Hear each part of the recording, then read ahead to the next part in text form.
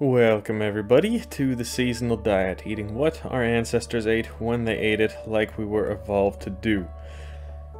Dates.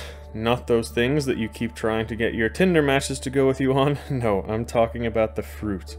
What is the history, seasonal availability, and should you be eating dates according to your ancestral diet?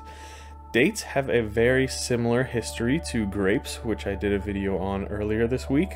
We have archaeological evidence of the cultivation of dates going back 8,000 years in the Middle East, but of course they could have been growing wild and foraged by humans long before that.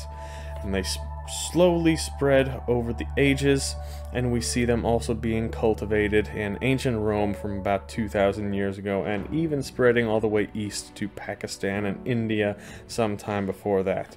So dates can be grown a lot of different places, but they are definitely best grown in dry deserts, actually like the Middle East and Northern Africa. And their history in these regions is filled with dates in its mythology, in its tales, in the history. It's always attached to this common conception of an oasis. Imagine walking through the desert hungry and dying of thirst. Your paradise would be if you came across an oasis with plenty of juicy fresh dates. It's no wonder why dates are such an important part of their culture in the Middle East.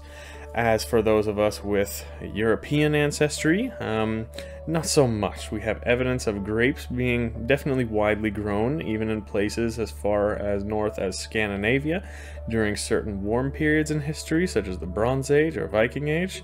But it has never really gotten warm and sunny enough to the point where dates have been grown on the wild scale. And that goes for most of Northern Europe. However, dates could have very easily been traded.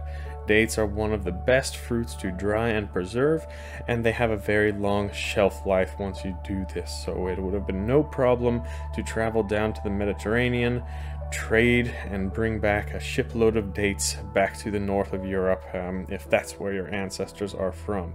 So if you do have ancestry there in the north of Europe, they would have definitely had access to some dried dates throughout the winter.